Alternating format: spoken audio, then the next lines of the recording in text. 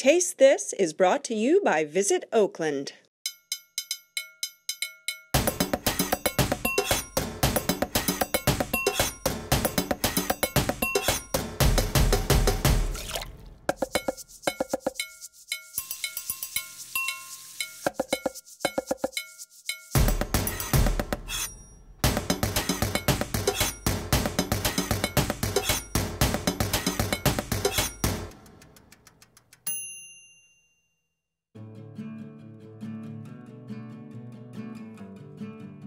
Today we're talking barrels because this is really important in the final taste of the wine. I'm Leslie Sbrocco. Come on and taste this.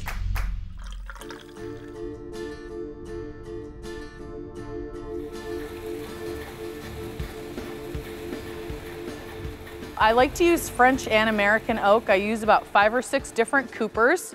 France has very, very cold forests. The very cold forests produce very tight grain wood. In order for a tree to be considered to be made into barrels, the tree has to be a minimum of 200 years old. It can't have any knots. Napoleon was actually the first person to start a sustainability program in the 1700s. I didn't know that. Yep, and he started planting trees that were intended to be made into barrels. A lot of the barrels will have what's called 3-year seasoning, which means that the staves that have been milled sit out in the French air for 3 years. I know that sounds silly, but this is very specific. It has to be French air.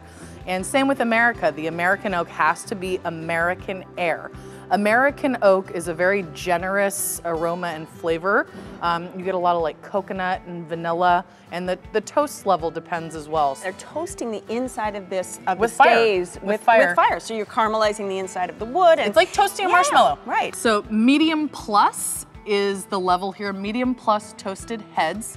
So this one is gonna give off more of like a milk chocolate type of aroma and flavor profile. And then this one, for contrast, is high plus toasted heads.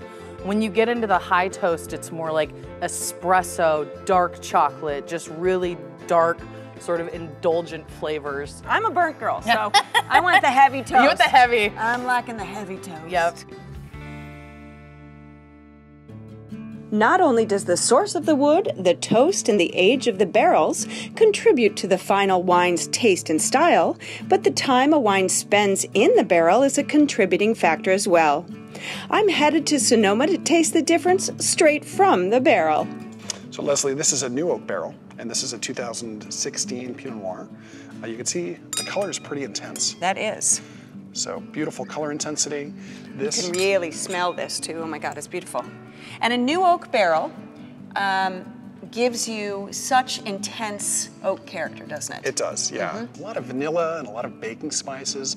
Would really you really lift. feel the oak. Exactly, you really do. And then in addition to the new barrels, we have 1-year-old, 2-year-old, 3-year-old barrels as well. It's sort of logarithmic. The first year that you use the barrel gives the majority of the flavor. The next 2 years, a little bit of flavor. And you only use it for about 3 years, and then it becomes a neutral vessel. It does. Because there is tannin in oak. There is. Most people don't know that. We talk about the tannin in the grape, but we don't often talk about the actual wood tannin, which imparts a character as well. It does. And the vanilla notes come from the toasting of those staves. Yeah, when they caramelize the wood sugar, some of those sugars actually turn into vanilla, and that vanilla is the actual compound that's in vanilla. So a common descriptor when we're talking about wines that have been aged in an oak barrel is that vanilla note. Exactly. Not to waste wine, we're pouring it back. Absolutely. The angel share. That's right. And then let's just go to 2-year-old barrels, and now we're getting to basically a neutral barrel, right? Yeah, absolutely. Okay, I want to taste this. Yes. I want to taste this.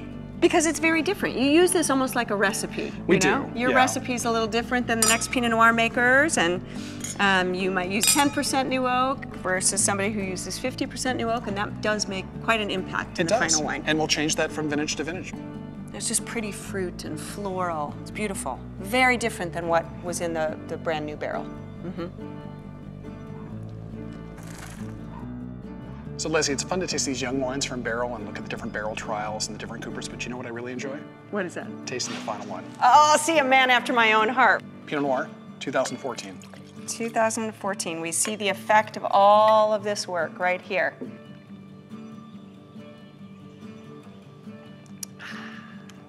That's good. Yeah. Thank you. Now, in the wine business, it is okay.